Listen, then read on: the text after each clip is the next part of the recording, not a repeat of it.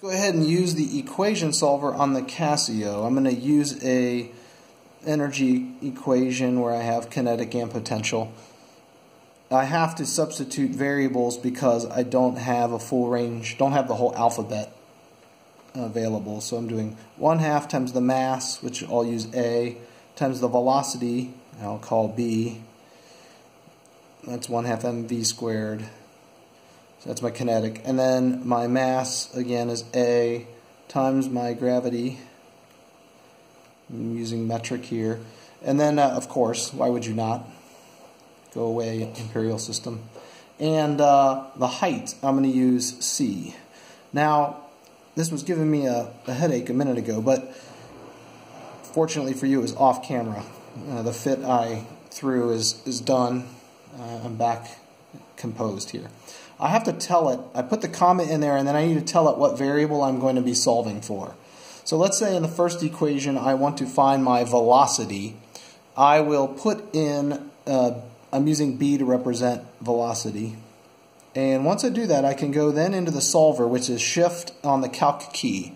And it says, okay, what's your E value? I was given that was 64.25 joules. My A is 0.1 kilograms. My C is 10. So I just type these in and solve for B. I can give it a guess. I don't need to. I'll just say, yeah, 3, that's fine. Hit equals and let it work. And it comes back with an answer of roughly 33 meters per second.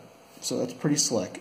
And then let's say the next problem, or a part B of that problem, was solving for the mass of the object given that the height was 10 meters, the initial height. So what I can do is go back in, and I have to go back up and edit this because I'm no longer looking for B. I am now looking for the mass, which I used A to represent, and hit equals. Oops, sorry, hit solve. Okay, E is 64.25, so I can just hit equals. B, I'm going to use 27 for my initial velocity, or sorry, my velocity. And C is 10. That didn't change.